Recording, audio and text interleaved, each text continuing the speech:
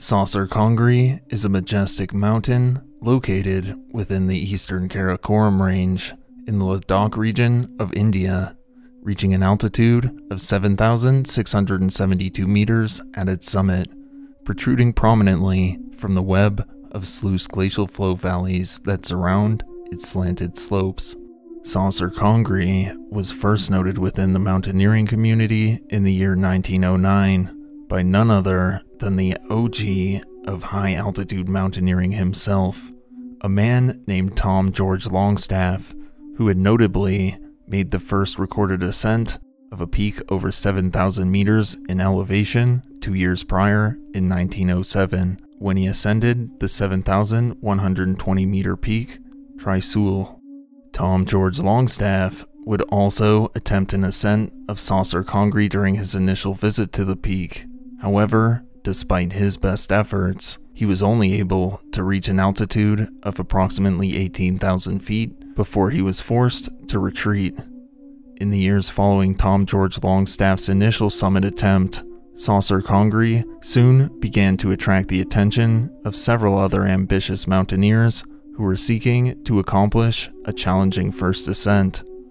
Notably, due to fierce seasonal flooding occurring in the Shyok River at the foot of Saser Kangri's eastern face, along the remote, unpopulated Tibetan Plateau, Saser Kangri's early summit hopefuls largely wrote an ascent of the peak from the east off as an impossibility, and would instead attempt to ascend the peak via its western face along the Nubra Valley, which, when compared to its eastern side, was not only easier to reach for the climbers, but also it was significantly easier for expeditions to make arrangements for the delivery of supplies from the western side, as the Nubra Valley is populated by a few small local communities.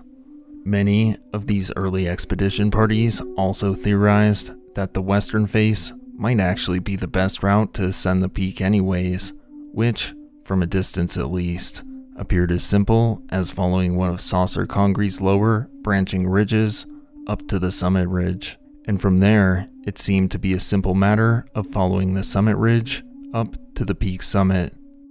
However, expedition party after expedition party would come to realize that in all actuality, it wasn't such a cut and dry affair when they actually attempted to ascend the mountain, as the steep terrain, crevasse-riddled glaciers, and the multitude of highly technical mixed rock and ice climbing pitches along Saser Kangri's western face that must be overcome to reach the summit proved to be too great a challenge for a multitude of mountaineers over the following decades, as the peak would remain unclimbed until 1973, a span of 64 years between first attempt and first ascent. The first successful ascent of Saser Kangri in 1973 was accomplished by an Indo-Tibetan border police-led expedition team, who, through no small effort, trekking across 375 miles on their journey just to establish their base camp, made their historic ascent via the southeastern face of the peak, instead of the oft-attempted western face. This expedition team's immense efforts to even make the attempt from another face paid off big for the team, as they would be rewarded with significantly less technical and strenuous climbing conditions along the ascent route from the southeastern face, and reach the summit successfully on June 5, 1973. Notably, however, the western face of Saser Kangri wouldn't finally be successfully ascended for an additional 14 years, when it was finally accomplished by an Indo-British expedition team in the year 1987. In the years following the first successful ascent of the peak, Saser Kangri faded from the forefront of high-altitude mountaineering, as most mountaineers began to shift their attention elsewhere to other unclimbed 7,000ers to conquer, and Saser Kangri's reputation within the greater mountaineering community waned as the peak faded into relative obscurity. So much so, in fact, that in 1995, one of the deadliest mountaineering disasters ever at the time of its occurrence, would go largely unnoticed, not just by the mainstream media, whose lack of coverage might have been partially due to the tragedy that occurred on the infamous K2 the same year, a topic I made a video about if you'd like to know more about that, but also within the mountaineering community as well.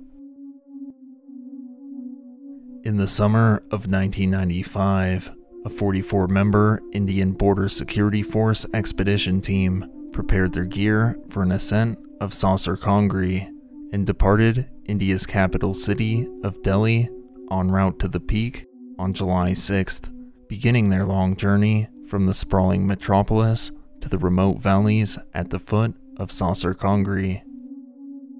The team would be approaching the peak from the Nubra Valley, meaning that they would be attempting to ascend the peak via its infamously difficult western face, and the team had reached the foot of the mountain by early August, quickly setting to work establishing their base camp. Upon establishing their base camp, the large expedition team wasted no further time and began setting their ropes and establishing their lower camps along their route, spending the following few weeks hauling gear to the aforementioned camps while also acclimatizing to the altitude during the process of doing so. Throughout the month of August, the team continued to make good progress up the mountain, and on August 25th, the team reached their planned location for the expedition's high camp, Camp 4, and established their camp there the very same day. Following the establishment of Camp 4, the team of eager and able climbers began to prepare to mount a push for the summit over the following few days, as 13 of the expedition team's ranking officers, including the team's leader, a man named Vikas Chandra, gathered together at Camp 4 to prepare for their summit push, which ideally would take place the next day. However, the following day, on August 26th, Saser Kangri was enveloped by a powerful storm system, which lashed against the climbers assembled high on the mountain slope's tents with unrelenting ferocity throughout the entirety of August 26th. The following morning, on August 27th, the team awoke after an uncomfortable, chilly night spent in their tents at Camp 4 and emerged to find that the weather conditions had improved since the previous day. However, visibility conditions were still poor, with near whiteout conditions due to the swirling spin drifts caused by the whipping winds. Furthermore, the clouds obfuscating the sun showed no signs of breaking in the near future, with plenty of fresh snow falling from above, which had begun to accumulate as a new layer of powder snow on Saser Kangri's slopes. After inspecting the weather and the conditions on the mountain at Camp 4 for a while, the team's leader, Vikas Chandra, came to the conclusion that the conditions on the mountain were not only far from ideal for a push for the summit,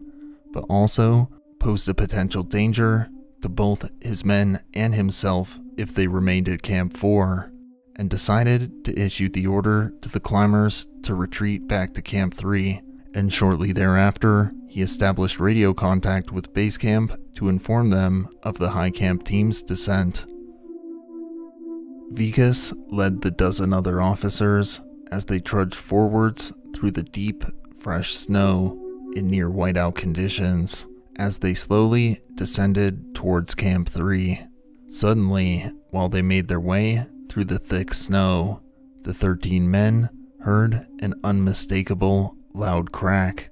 followed by an ominous, deep rumbling, as a large serac looming above the men broke loose from the mountainside, plummeting into the thick blanket of fresh snow that had just been deposited on the slopes of Saser Kangri, triggering a massive avalanche that began to sweep down the face of the peak with increasing velocity and ferocity. The enormous and immensely powerful avalanche swept up the 13 men in its unrelenting flow of snow and debris, carrying the men down the mountain slopes and burying them in tombs of snow and ice, deep within the avalanche's debris field.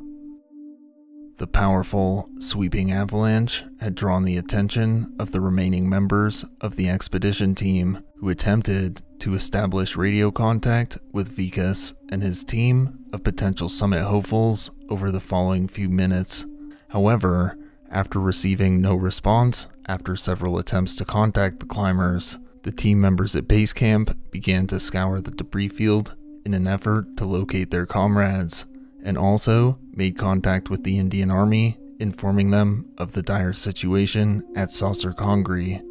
However, the expedition team members searching the debris field spent the next few hours inspecting the huge and twisted mass of ice and snow to no avail,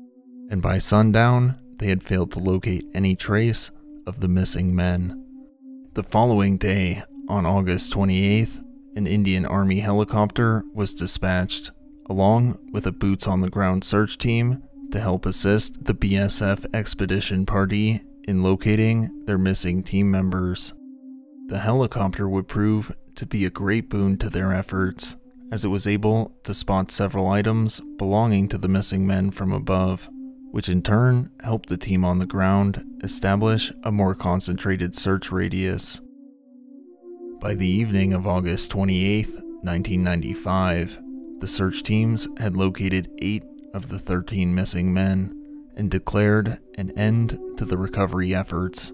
as the remaining 5 men had surely perished by this point, and the risks posed to the search team scouring the debris field outweighed the potential of finding the remaining men's remains. In honor of the 13 mountaineers who lost their lives on August 27, 1995, the Border Security Force sponsors a gathering in the village of Panamik. This community gathering is held every year on the anniversary of the avalanche, August 27th.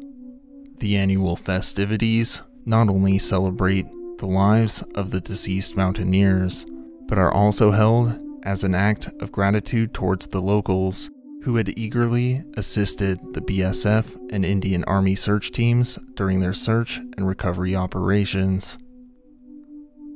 Thank you all for watching.